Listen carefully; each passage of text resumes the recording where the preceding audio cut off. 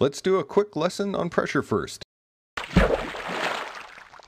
If you take a balloon and fill it with water and then push it underwater, it will stay the same size.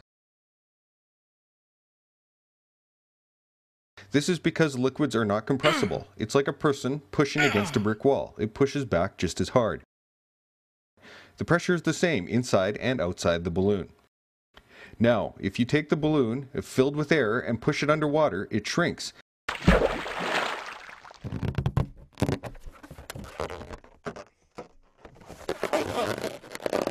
It's like a person pressing against a spring. The harder they push, the more it compresses, until the pressures equalize.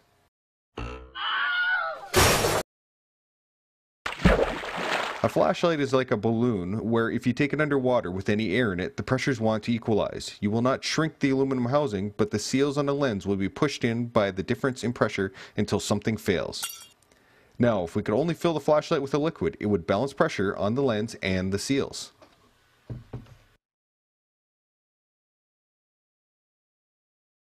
Now honestly, I had my doubts that this would work at all, just because it's so simple. Somebody should have thought of this before me. So the idea for this flashlight came by combining two memories. The first memory was watching The Abyss. Now James Cameron won't return my call, so instead of showing a clip from his movie, what I'm going to do is use my daughter's artist rendition.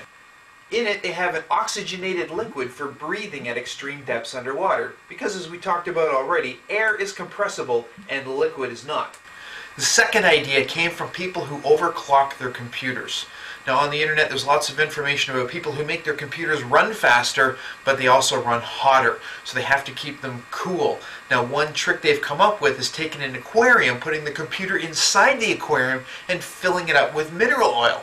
Now mineral oil will not conduct electricity, so it doesn't short out any of the electronics, and it won't corrode, so it doesn't wreck anything either. But it keeps everything nice and cool.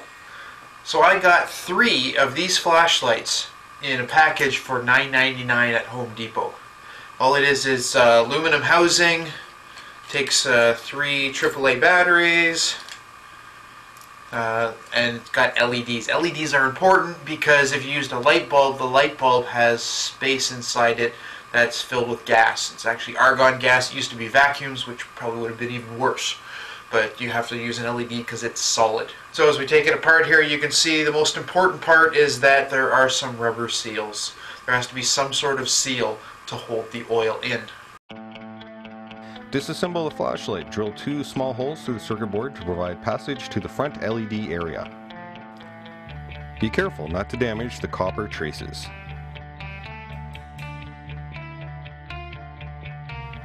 Also, be careful not to drill through the front lens.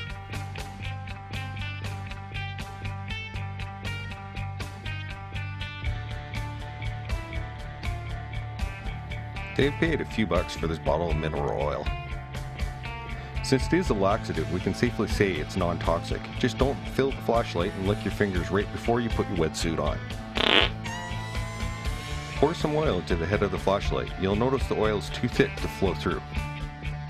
Run your drill in reverse on one of the holes and it will turn into a crude pump.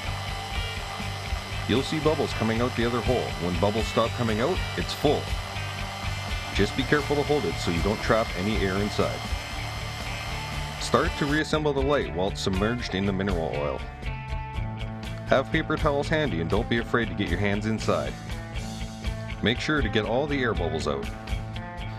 When screwing on the head of the flashlight, press down on the rubber seal over the switch or it will start to bulge out as the threads get tighter. Dave tested the lights out in a sink.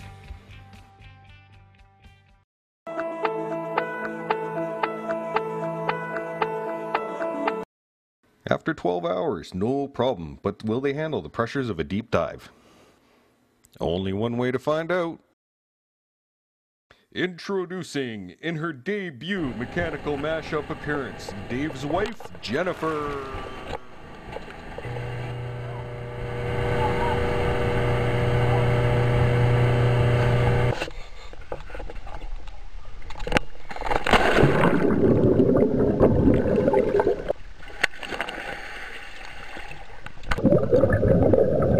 Wait a minute, did Dave just trick us into watching his vacation movies? God.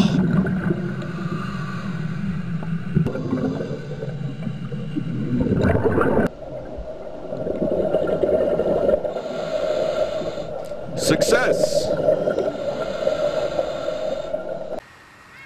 So some of you might be saying that the flashlight's a little small, not really useful. Really, this was just a proof of concept, and this can be scaled up to any size. You can do a larger flashlight. All you need is a seal that will keep the oil in, and it will keep the pressure out. Now, my father-in-law had the idea of using a watch, and all you need is a waterproof watch, or even water resistant. Again, keeping the oil in, keeps the pressure out. You can make a dive watch for really cheap as well. If you can think of something else that you could take underwater, post it on our Facebook page. It would be pretty awesome to expand this even more.